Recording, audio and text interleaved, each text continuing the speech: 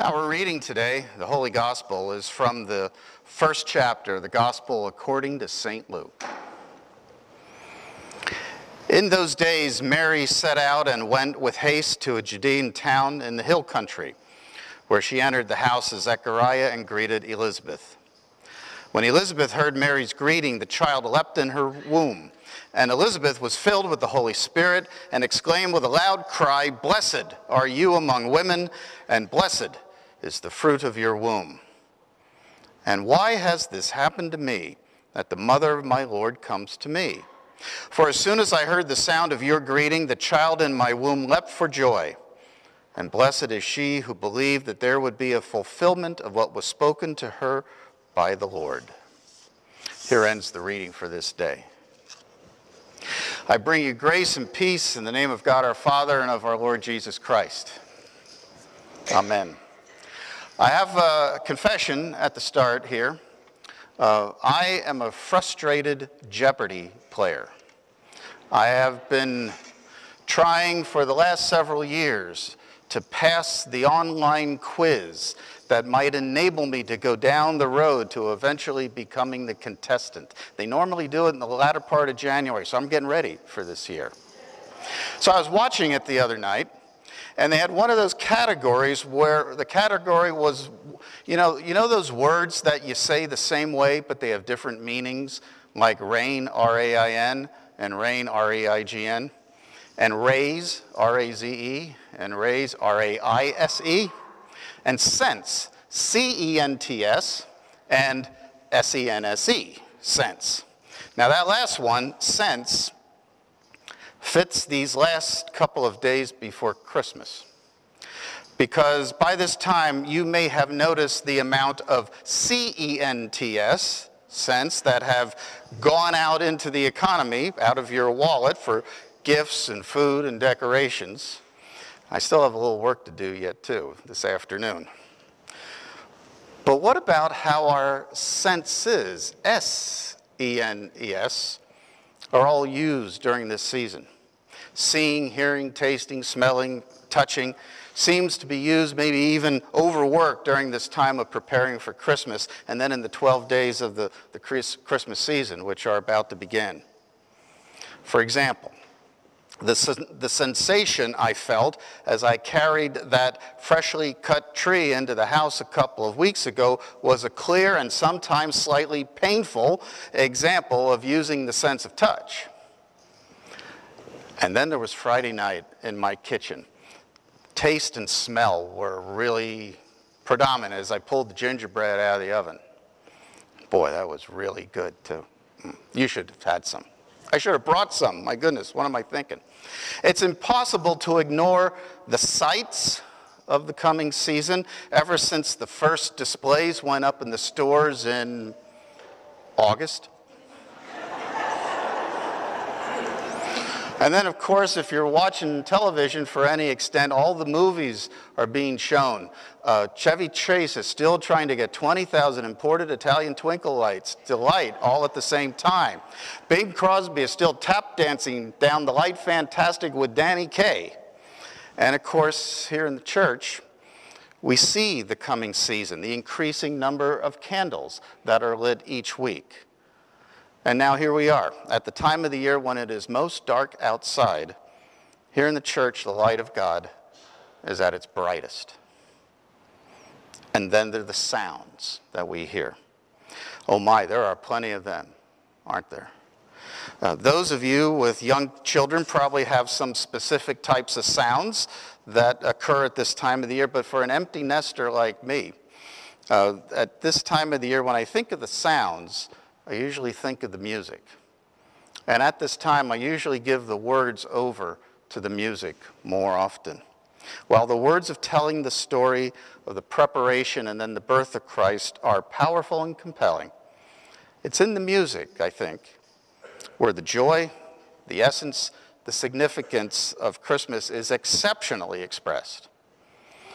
It's expressed in the grand and in the plain lyrics of the season, as well as in the substantial and the silly lyrics too. I find it necessary to hear both the beautiful, perfect pitch of Nat King Cole singing the Christmas song, as well as Elvis Presley growling out about Santa Claus coming to town, and darn near everything in between. I love the music and the messages that they impart to us about the event of Christmas, about the incarnation of Jesus Christ. Yesterday morning, my wife came down the steps whistling a carol.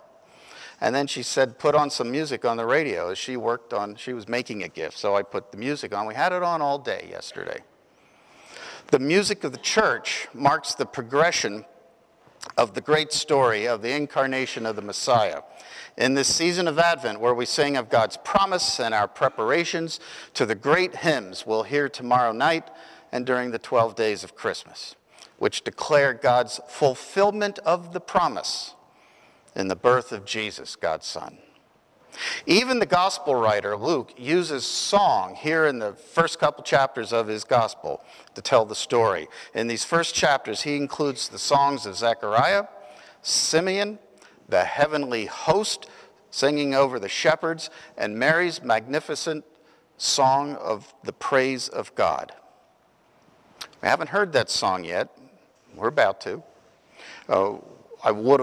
I would keep reading the lesson for today. It's part of the music of the season. So I don't think we can get through today without hearing it. So here it is. I'm not going to sing it, I'll say it. But listen carefully to how her poetry lifts up, gives praise and thanksgiving to God.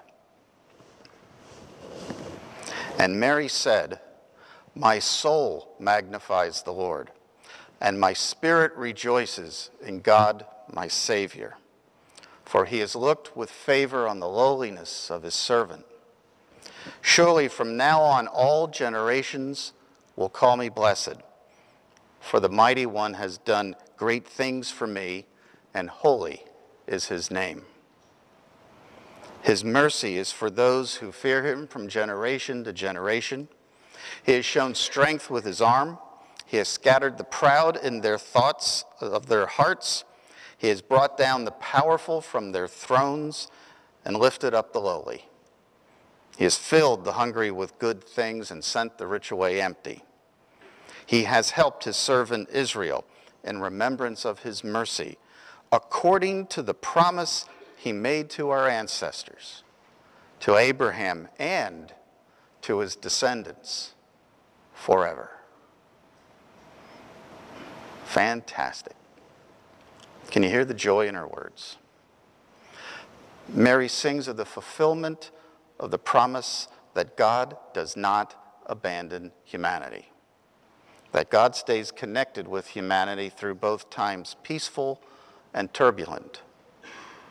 This hymn of Mary uses the language and the tradition of the Hebrew Scriptures to weave a new tapestry of God and of God's love for all the world. This is perhaps one of the oldest songs ever sung in early Christian worship, and we still have it around with us today. And as we reflect on the lyrics, we can see why. God looks deep into our souls and magnifies us. The Song of Mary is not just a, oh, I just want to feel good little ditty. God knows we have too many songs like that.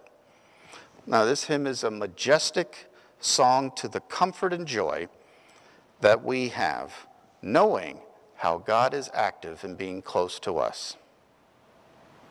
But while it begins with Mary singing personally about God, my soul is magnified and my spirit is rejoicing, she quickly moves to sing God's praise for what God does for all of humanity.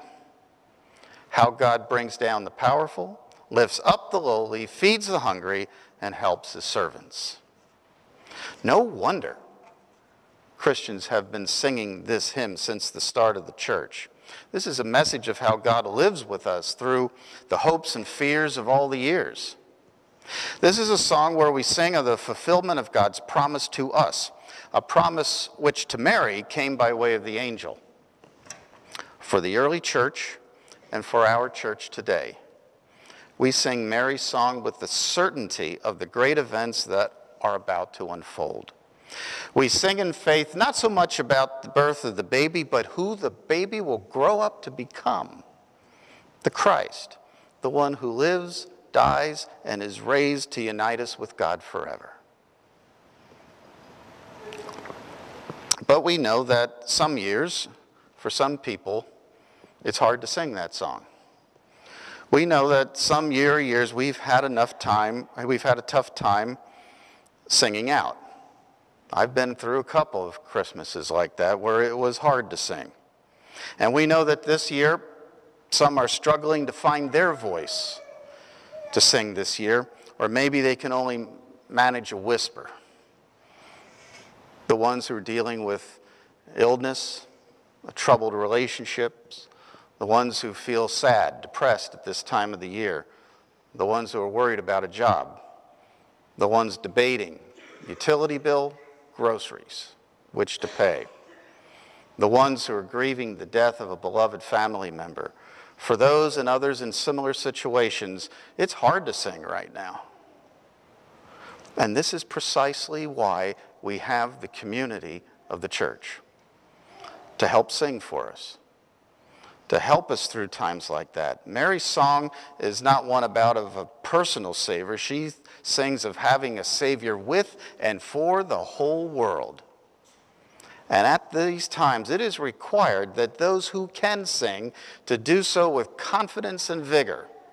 Those who can sing must be the presence of Christ in the lives of those who are hurting right now, sharing the song of joy and hope and promise that comes to us in the baby in Bethlehem. And we know this quite clearly this year, the events of the last couple of weeks. There are many people that are finding it hard to sing out this Christmas time.